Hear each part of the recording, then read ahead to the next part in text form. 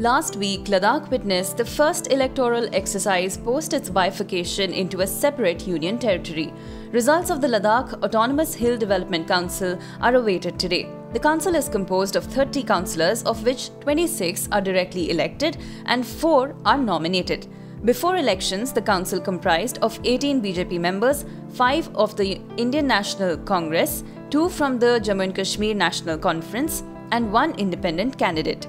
This time, only 2 main national parties were in the contest, that is BJP and Congress, as the regional parties including the National Conference and the People's Democratic Party did not field candidates.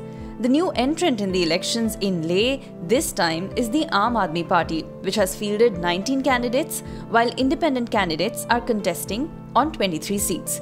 The Autonomous Hill Councils work with village panchayats to take decisions on economic development, healthcare, education, land use, taxation, and local governance.